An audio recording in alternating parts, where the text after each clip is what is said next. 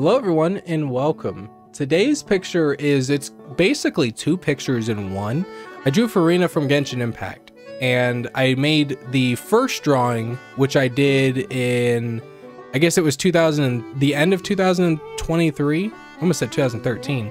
The end of 2023, and then in 2024 I was like, I could do better.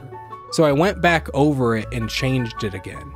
So we'll kind of speed through like the first one because we'll just kind of pretend that that's like the draft. But you can see here, I was adding more details for Furina. I was trying out different ideas for like how to do the eyes and stuff. Drew the shape of the face there. Drew all the line art, the little curls in her hair. So yeah, this would have been the end of 2023 because that's when she came out. Started adding the colors. Working on the eyes. It felt like it was a little too, I don't know. So somewhere around here, yeah, add like little sparkle things to her hair. Yep, it says right there, Kevtendo 2023.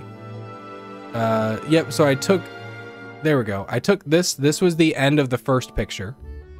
And then I removed all the color. And I used it as like the draft for the next one. So I removed all the color. I repositioned it, gave myself more room because I thought it was a little too zoomed in. I wanted to add a bit more. So I started adding more to the rest of her hair, working on reshaping the face, reshaping the eyes, drawing more detail up there on her hat, and then adding more to like her clothes there. So I thought it was a little too zoomed in. I wanted to like kind of thin it out too. So I went through, then I started doing the line art there. Oh yeah, I forgot all about this. I wanted to see what it would look like if I just did harsh, like, is it harsh shading or just hard shading? Whatever it is, I just wanted to make it where it was like pure black for the shading, because I felt like that makes it kind of pop a little bit better. I don't know if I kept that in the end design or not. Oh yeah, and I was just trying to make it all gray and stuff too, just to see where I was going to color things.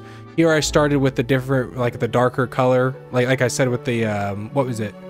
The emote, the Kevtendo little emote one, is I wanted to start off with the darker color and work towards lightening it up.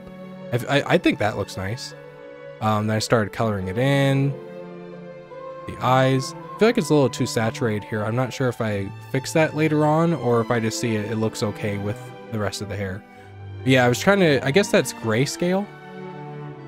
You know, starting with like grays and then adding color to it after, just to see like where the shading goes, and then I could just work on the colors later.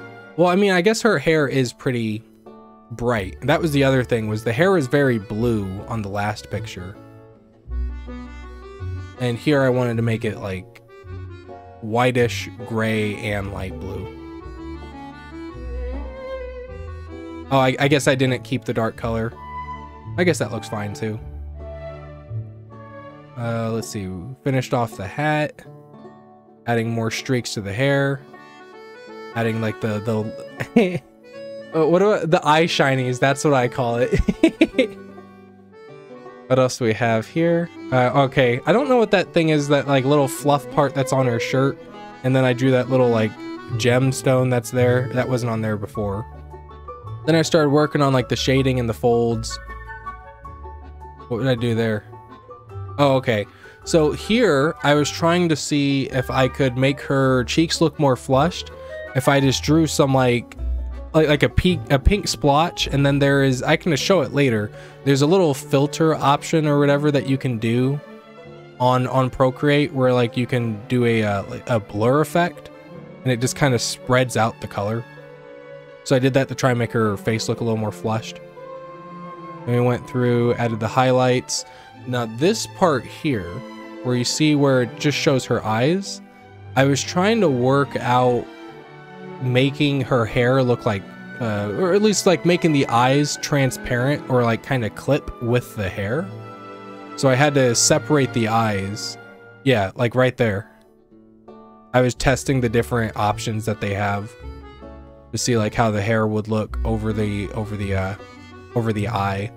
So then at this point I took the line art because I wanted to see what it would look like if I left the line art black, or if I made a separate layer on top of it and then started adding like the I don't know what to call it, but I basically changed the line art to like you know, a purpler color or something to make it like not as harsh of a color.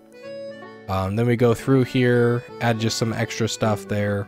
And you can see down here, Kevtendo 2024. So yeah, it was 2024 when I went and basically redrew the whole picture. So yep, there's my Furina picture. So thank you guys so much for watching. Hope you guys enjoyed, and I will see you guys next time. Bye everyone.